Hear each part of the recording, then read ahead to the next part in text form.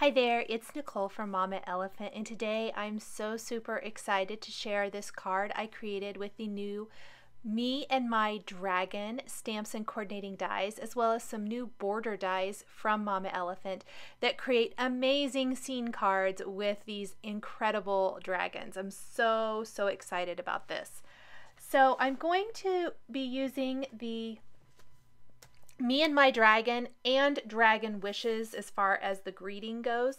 I'm stamping my images here on some Neenah smooth white cardstock. A couple things I want to note real quick. I opted not to use the smaller dragon from Dragon Wishes for this particular card. I did color it in.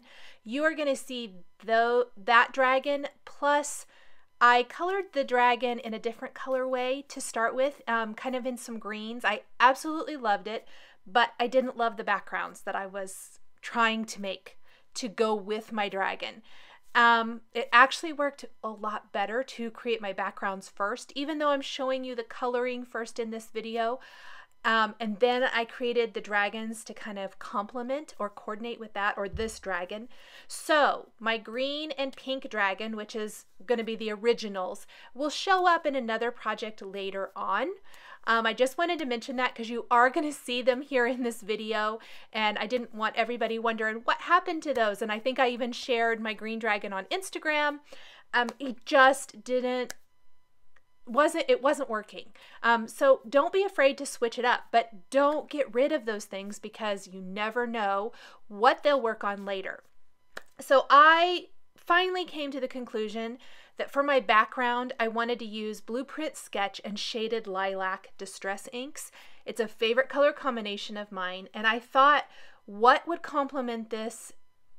And I came up with my favorite.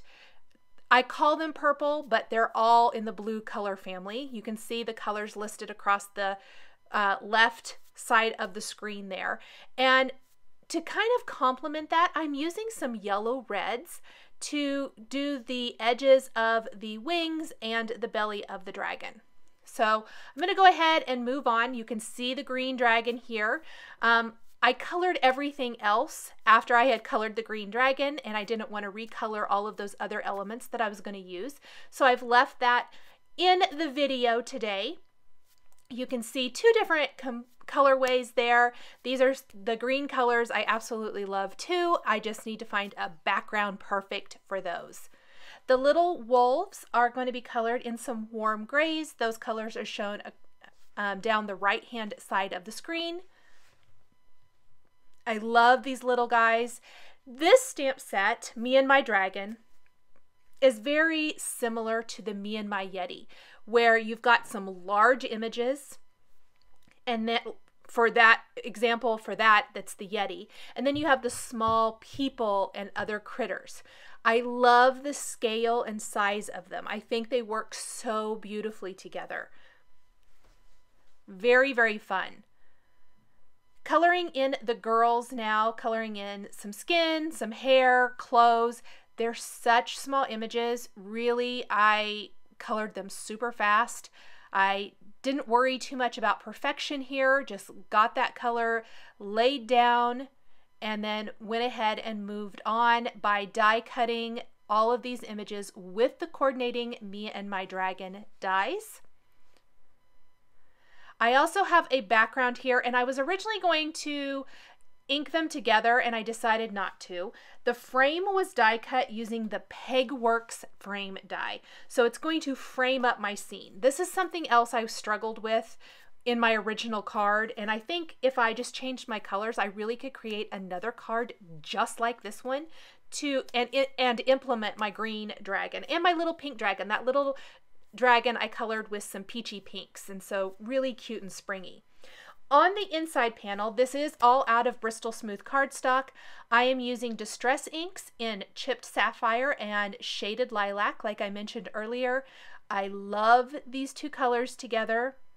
I think it gives you a unique type of sky or background, almost kind of a night sky without being dark. I love the look of dark skies as well. I'm using a cloud stencil to just give some interesting texture because this is a fairly simple card.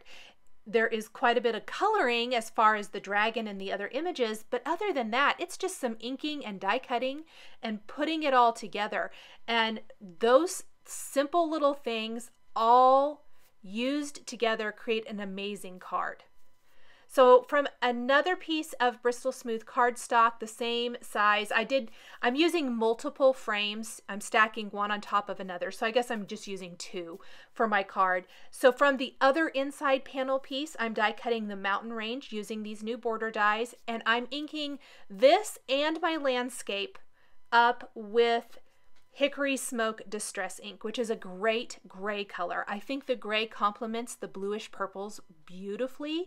And gives it a nice subtle look, you know, kind of that silhouette off into the distance, and then the nice gray along the landscape along the bottom edge. Very, very simple, easy coloring. You could also use solid cardstock. What I love about the inking is that it gives it almost a little bit of texture.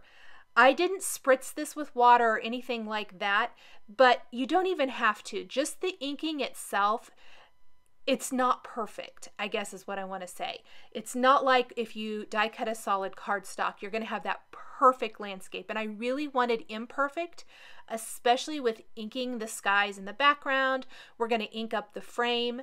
One of my very favorite things to do, because I chose not to do the stenciling across the frame, I like my frames to coordinate or complement the what's going on inside. Not always, but a lot of times I really do. And I felt like a white frame wasn't working here. So I'm inking up my frame with Blueprint Sketch and Hickory Smoke inks.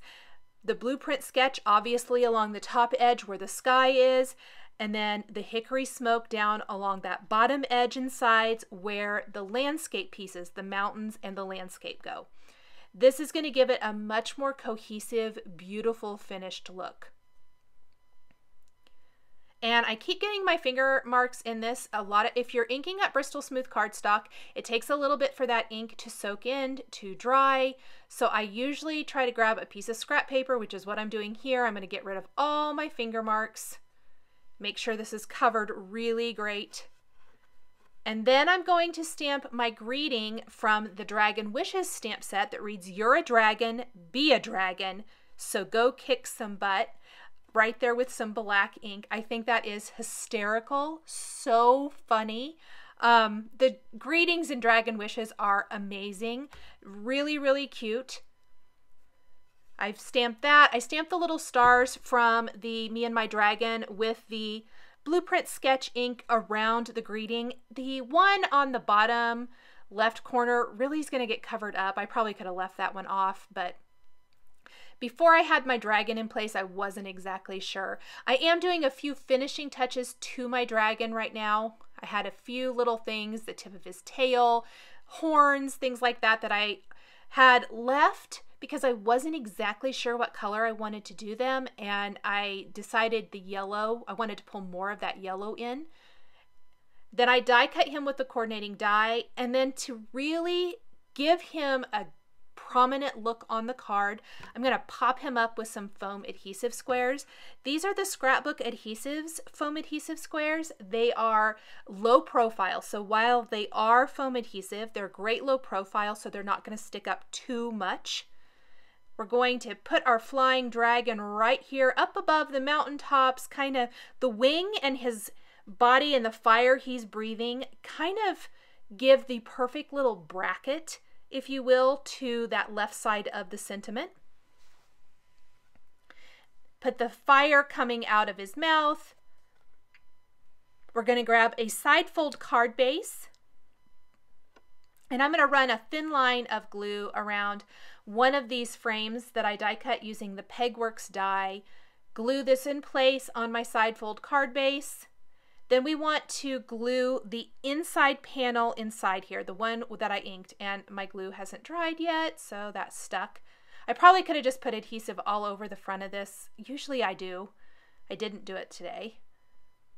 Would have been a lot easier than using the liquid. Replace that inside piece. Now we need to draw a line of glue so we can stack the second frame on top. Give it a little bit more of a presence on the card. Glue that down in place, make sure it's nice and flat and even. Then we want to replace the mountain range and the landscape along that bottom edge and glue down the wolves and then the little girl or figure standing down there staring up at the fire-breathing dragon. And I'm going to tuck those little critters in between the landscape and the mountain range. So really cute. Just a few finishing details with a black gel pen, a white pen to add some dots, to add some highlights, and that will finish up this Me and My Dragon card featuring new stamps and dies for March 2018 from Mama Elephant. The supplies I used to create my card are listed and linked below the video here on YouTube. Here are a couple more videos featuring Mama Elephant stamps and dies that you might be interested in. Please subscribe to my channel for weekly card making and stamping videos. Thank you so much for joining me today, and we'll catch you next time.